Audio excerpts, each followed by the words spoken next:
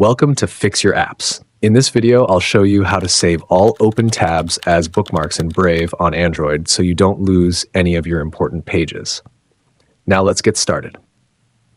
First, open the Brave browser on your Android phone and make sure all the tabs you want to save are already open.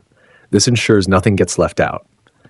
Tap the Tabs button at the bottom or top of the screen depending on your device. This will show you all your currently open tabs in a grid view. Next, tap the three-dot options button in the corner of the tab screen. This opens up a list of more actions you can take.